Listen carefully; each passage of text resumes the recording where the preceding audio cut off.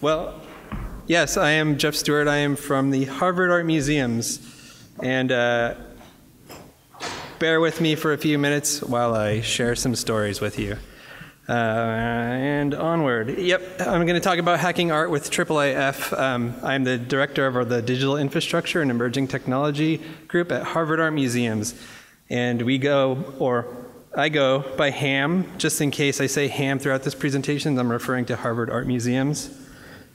And so I'm pretty excited to be here and talk about hacking art. I counted up before I did this presentation. This is actually my 12th presentation on IIIF, but the one I'm most interested in giving thus far because I get to wear my ham hat and my artist hat. So I'm going to wear two hats. Not going to cover my face. Onward. Yeah, so let's see. I'm going to share some of the artist tools and projects that I've dreamed about making for a long time and finally got to start building. And that is in a large reason because IIIF has enabled me to shift my focus from the technical details of managing pixels to creatively using those pixels. It's awesome. Thank you. So to that end, I'm not going to talk about IIIF for the remainder of my time up here. You've heard plenty about it already. You're going to hear plenty more about it. There's so much more to say about IIIF, and also much to say about being able to read my notes. I'm going to talk about two projects for the remainder of the time, and I'm going to leave you guessing how and where IIIF is implicated in each of those. I'll give you a little bit of a hint. It's somewhere between nowhere and everywhere. Just like the atoms in a giant spiral galaxy.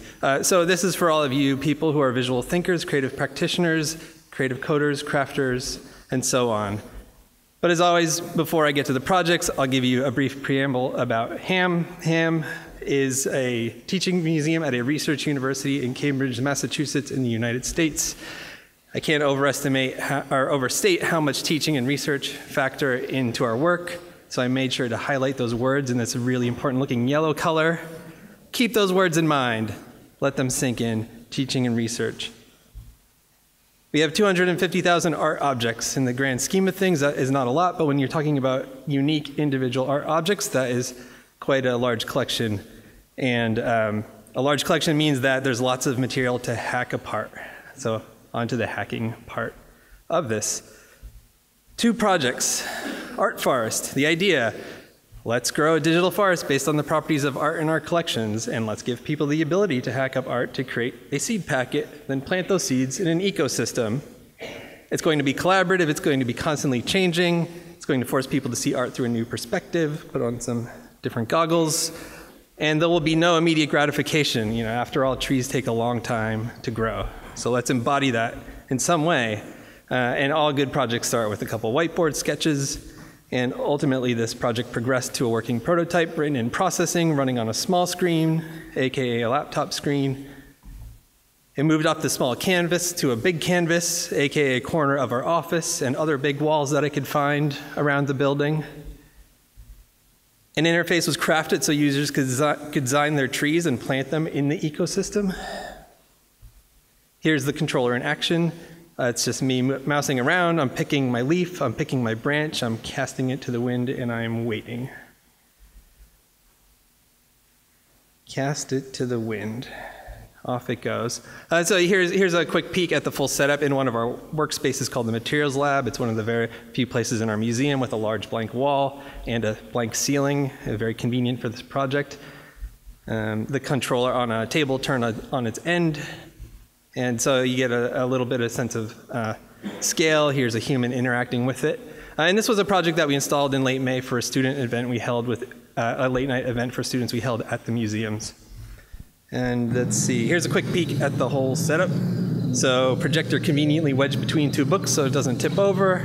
A controller, there's a couple keyboard and mouse hiding on the table, or not hiding, just out of view from the camera. And there's the big projection, the forest itself on the wall. And then here are a few details from different iterations of the forest itself. As it grows more and more complex, you are rewarded when you spend time to look closely. There are lots of surprises, like the skull peeking out behind the branches of one of the trees. a lovely little surprise. And here you can just see a time lapse. This is about 20 minutes of a 27 second, this is 20 minutes condensed down to 27 seconds. So that's one growing season for the forest. And that's that project. On to the second project, Supercollager. Supercollager is a tool for making art, it's a tool for hacking art, and it's a tool for sketching ideas, and on and on and on. And again, this is based on a few simple principles. The only way to work with art and create is by directly manipulating the elements, therefore eliminate all noise from the interface, offer the biggest possible workspace, design for multiple screens, the bigger the better. I've always wanted a digital cutting mat, so I made one. So you get, on one screen, you get a pile of images and a cutting surface, that's the cutting mat. On a second screen, you get an artboard, or the second screen is an artboard, and that's where your cuttings appear. It's that simple. And here you see direct manipulation of the images on the cutting mat. I'm clicking through a bunch of images and highlighting areas of interest. I like that eyeball, I like that eyeball, I like this branch from a plant, and this as well, and maybe one down here. And I'm gonna go check out this other image, and yeah, like this little thing here. So clipping, clipping, clipping. And as I do that, the cuttings show up on the artboard. This is the second screen. This is the canvas where I can start making stuff. So everything I clipped, I can start putting to use immediately. And my artistic skills were not really running very deep the day I made this, so my default is to make funny faces, and therefore that's what you get to see.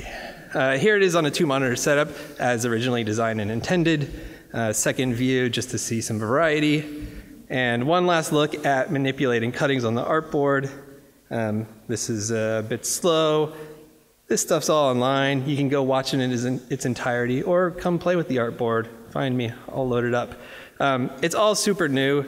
And the really important thing is in its future iterations, as you might glean, we do a lot of programming in the museum for students. So we're going to scale this up to be a multi-person collaging environment on the video wall in one of our public spaces. That's Art Forest, it's Supercollager, 2 attempts at hacking art. And it's because of the great work of this community that I'm able to stop worrying about how I'm going to get at all of these pixels and can start dreaming about what I'm going to do with them. IIIF is about enabling richer access to the world's images, and I posit with richer access, we have richer dreams. So I challenge you to go make things. Let's hack, create, play, and dream together. And thanks for listening. Lots of resources.